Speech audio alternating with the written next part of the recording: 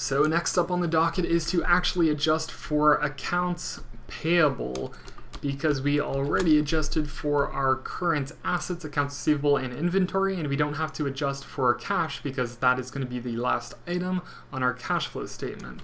So, and I should also say that these assets right here are long-term in nature, so they do not belong in the operating activity section, they belong in the investing.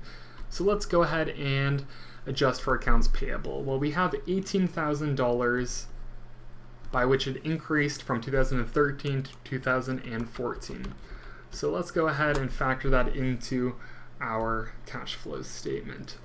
So as you can see, we have already adjusted for accounts receivable and inventory. Now we need to adjust for accounts payable. And accounts payable went up by $18,000.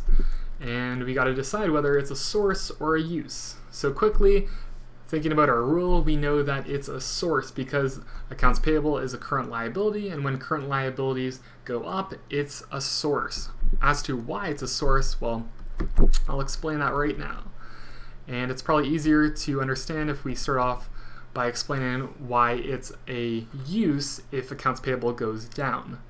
So if it's a use, normally this is because, or if accounts payable goes down by $18,000, it's normally because we're paying off our obligations. So accounts payable is being debited, since its normal balance is usually a credit, and we would be crediting cash by $18,000. So right here we can easily see why this is a use of cash. So whenever this current liability decreases, it's going to be a use of cash.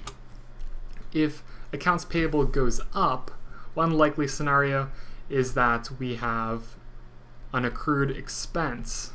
So let's say we have an expense reported like that, and then we create an obligation by using accounts payable.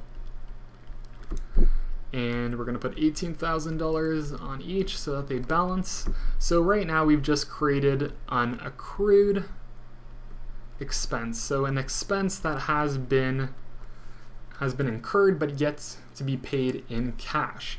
So this expense is actually going to lower net income because, of course, expenses are deducted from revenues to get net income. So the salaries expense is actually already factored into net income to get this figure right here.